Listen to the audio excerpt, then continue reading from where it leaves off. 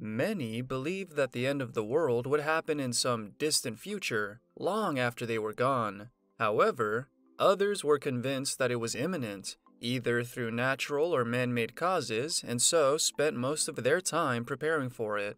Doomsday Preppers featured these people, as they shared how they planned to ride out the catastrophic event as it became the highest-rated series in the history of the National Geographic Channel. Avid fans found it odd that it was cancelled after just 4 seasons. Doomsday Preppers were people preparing for the apocalypse that they were sure was gonna happen anytime soon, at least in their lifetime. Executive producer Alan Madison said that these people went to great lengths to be fully equipped in dealing with various doomsday scenarios. Hardcore preppers agreed to be featured in the show mostly to educate viewers, but Alan explained to them that he had to make the show fun to watch as well. The pre-production process involved getting to know everything about the preppers and making sure that they fully understood what would be expected of them. The crew was briefed particularly on safety concerns, because not only were the preppers heavily armed, but their bunkers could be booby-trapped also. Filming took 2 to 3 days for each prepper. Each episode of the Nat Geo series featured 2 or 3 preppers. After the segment of each prepper, the experts gave a score from 1 to 100 on the efficacy of the preparation that would ensure survival upon facing Armageddon. To determine how long they would initially survive a catastrophe, they were assessed on how prepared they were in 5 categories: food, water, shelter, security, and X factor, with each one given a score of 20 points for a total of 100 survival points. Lastly, the show gave an evaluation of the odds that the doomsday scenarios they were preparing for would actually happen. It was in Season 2 when the show introduced practical preppers Scott Hunt, an engineer, and U.S. Army veteran David Cobbler as the experts who gave the evaluation. The company specialized in off-grid and sustainable living. Scott said that they would offer solutions that were the same for every scenario and explained, no matter what you are prepping for, you need to do the same things. Determine what resources you have, set up your preparations, develop the variety of skills you'll need. David said that the main reason they accepted the offer to become Nat Geo's consultants was that they wanted to put the preppers in a positive light. He reiterated that they had little input or influence, and no creative control over what was being shown in the reality series. The Federal Emergency Management Agency, or FEMA, recommended storing 3 days' worth of food in one's home in case of a disaster. The preppers, however, took things to the extreme, as they stockpiled food and other necessities that would last for months, even years.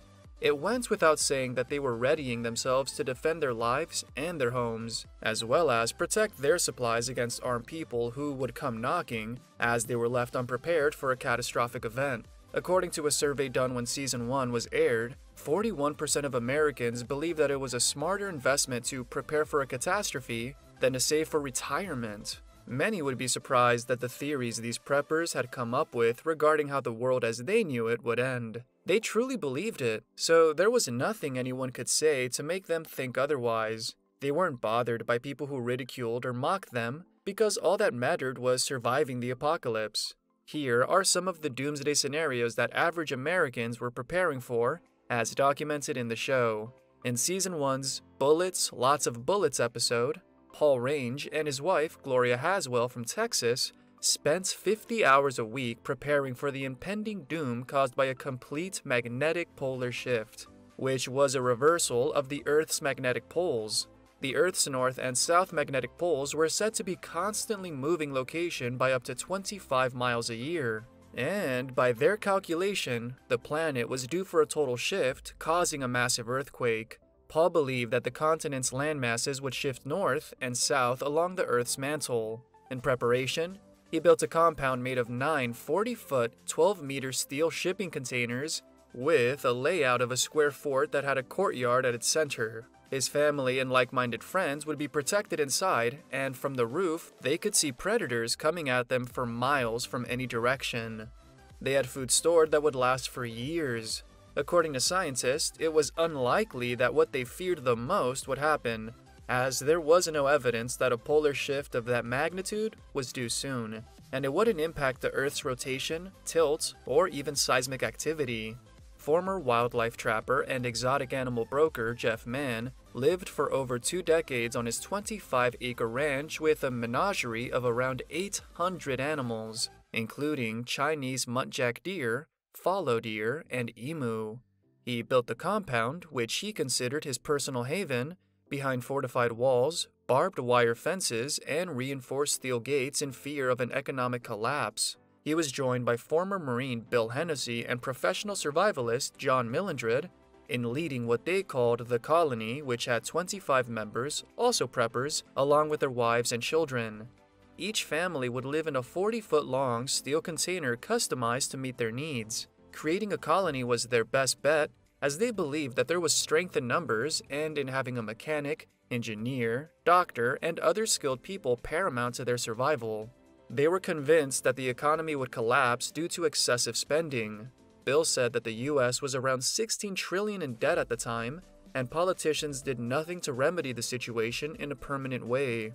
John said that when Wall Street or the financial markets collapsed, it would create panic and there would be chaos in the street. Jeff wanted to be prepared to face that reality, so they planned for their community to become completely self-reliant and self-contained. John served as an instructor in terms of survivalism and pioneer living, while Bill was in charge of security. The 3 leaders had been training Jeff's 21-year-old son, Colton, to prepare him as a future leader of the post-apocalyptic community, although they planned to have a council that would govern. They've instituted one important rule: not to betray the colony. The experts gave them a score of 89 points out of 100 and assessed that they would have 19 months of initial survival time, but also said that the odds of a total economic collapse and the breakdown of society were highly unlikely. Season 4's final episode, There Will Be Chaos, featured Jerry McMullen, a retired risk assessment analyst who bought what he considered a perfect prepper property for his family in Yellow Jacket, Colorado. It's a former AT&T relay station built to withstand pressure waves from a nuclear blast, and has spent $7 million to make the necessary improvements so that it would protect them from a biological terrorist attack too, which he feared was imminent.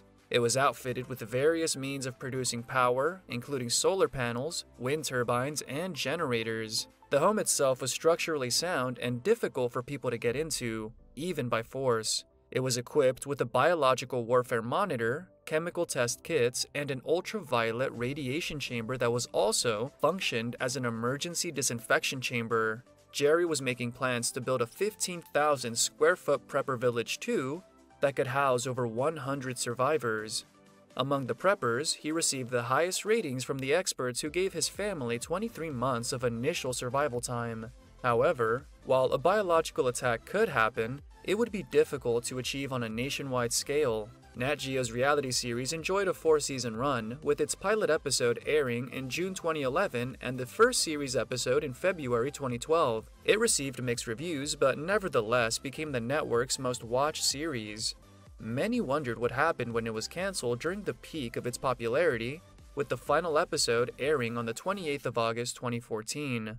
Lots of people understood the concept of emergency preparedness, but these preppers went beyond what was normal, so received criticism for it and were generally regarded as crazy. Instead of living a full life and enjoying each moment, they were driven by fear, so lived their lives preparing for the worst. It might have been considered highly entertaining for some, but others said that it should be a cause for concern, primarily because it provided the perfect platform for conspiracy theorists with violent ideologies. Here are some of the reasons that fans believed could have contributed to the show's cancellation. Tyler Smith from Tacoma, Washington State appeared in Season 4 of Doomsday Preppers and said that while most preppers prepared themselves against those who would go after their supplies when disaster struck, he and his team would be the ones taking them. He said, "We are the marauders. We are your worst nightmare, and we are coming." He, along with his wife Katie and cousin Chris, assembled a group from their neighborhood who thought like them.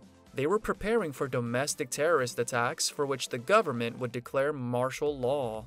He said that he'd been watching the series since the start and had zeroed in on specific targets on the map where his group would acquire the supplies they would need to survive. Tyler bragged that nothing could stop them from doing that, as he geared up to become the apex predator in their area. They announced to the world that, as preppers, Their concern was not about stockpiling weapons and ammunition, but taking them from others. The show's experts said that they weren't encouraging people to become part of the problem and act as marauders, but to become part of the solution instead. As they planned to go on the offensive and attack their neighbors, they had certainly caught the attention of concerned citizens, including the Pierce County Sheriff's Department, which began investigating them after their episode was aired in November 2013.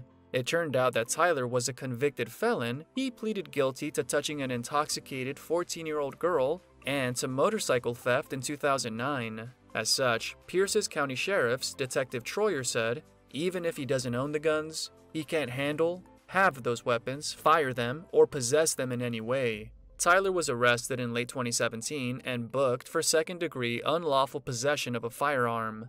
The advocacy group Coalition to Stop Gun Violence, or CSGV, launched a nationwide campaign to prevent the airing of a Doomsday Preppers episode, or the segment featuring James Yeager, CEO of a firearms training company called Tactical Response from West Tennessee. He was set to appear in the third season of the reality television series. CSGV was at odds with the National Rifle Association, in which James was one of its more prominent members. However, what led to their campaign was the January 2013 YouTube video of James as he ranted about killing people if his right to own guns was restricted. He was absolutely incensed about Vice President Joe Biden asking the president to issue an executive order imposing stricter gun control and banning assault rifles as a way to reduce gun violence in the US, and said, "I'm telling you, if that happens, I'm gonna spark a civil war, and I'll be glad to fire the first shot," adding, "I'm not letting my country be ruled by a dictator. I'm not letting anybody take my guns. If it goes 1 inch further, I'm gonna start killing people." He even incited fellow so-called patriots to commit violence, telling them to prepare to fight. The video was removed from his YouTube channel, but the damage had already been done. According to Chris Albert, Senior Vice President for Communications and Talent Relations with Nat Geo Channels, Doomsday Preppers was a great platform for disseminating information that would help people in preparing for and surviving a calamity. That said, in James Yeager's case, the production company approached the gun enthusiast for his inclusion in the show. However, after receiving the interview and in consultation with the producers, it was decided that the interview would not be aired as they believed that James didn't fit the show or Nat Geo's ideals. Of note, James was featured in Nat Geo's 2011 documentary Snipers, Inc. and Discovery Channel's 2011 reality game series One Man Army. It was said that James later apologized for his statement after losing his gun license over it, but it had since been reinstated. He was a respected instructor, and his last mission before he passed away in September 2022 was going to Kyiv, the capital of Ukraine, during the spring of that year to train 150 soldiers. The world was shocked when reports came of the deadliest mass shooting at an elementary school in the history of the US. On the 14th of December 2012, Adam Lanza, age 20, shot and killed 26 people in Sandy Hook Elementary School in Newtown, Connecticut. 20 of the victims were kids between the age of 6 and 7, and 6 were school staff members.